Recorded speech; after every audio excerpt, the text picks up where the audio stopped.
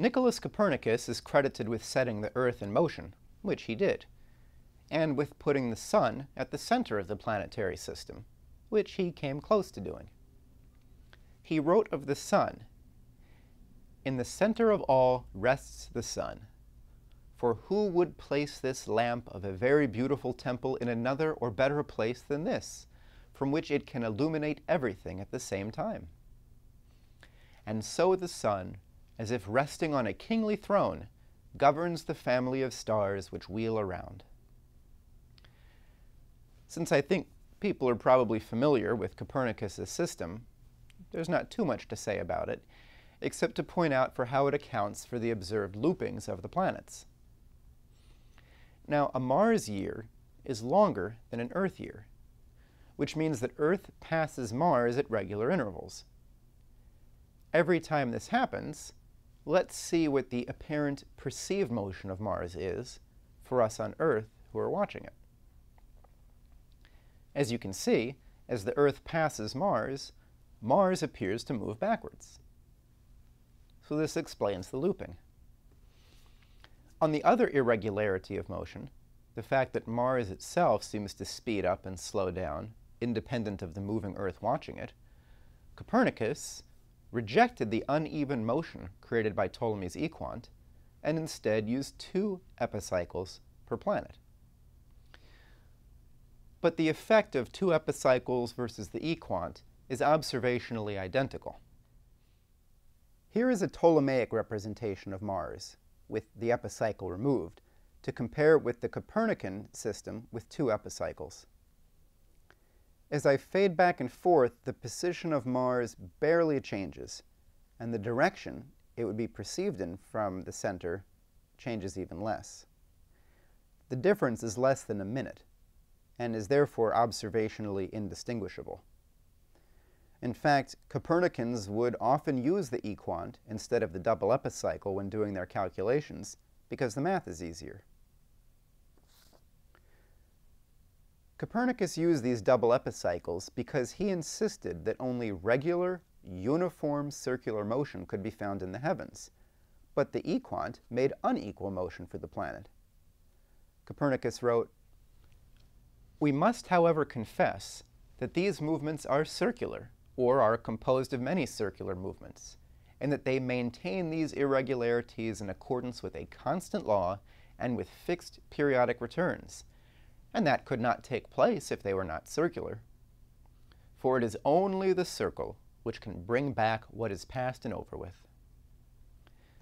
Many movements are recognized in that movement, since it is impossible that a simple heavenly body should be moved irregularly by a single sphere, for that would have to take place either on account of the inconstancy of the motor virtue, whether by reason of an extrinsic cause or its intrinsic nature, or on account of the inequality between it and the moved body.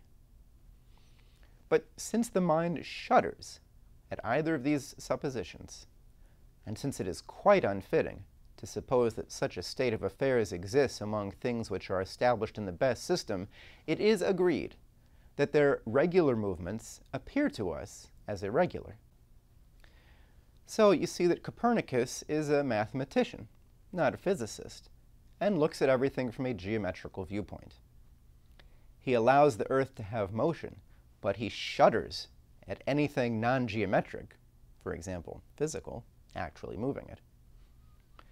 And ironically, Copernicus's circle-based motion actually causes the planet to move in an oval, not a circle. Ptolemy had a circular path for the deferent with uneven motion, while Copernicus has a collections of even circular motions that make a path that's not a circle. Does this conundrum about trying to use circles suggest anything to you? Now, I said earlier that Copernicus came close to putting the Sun at the center.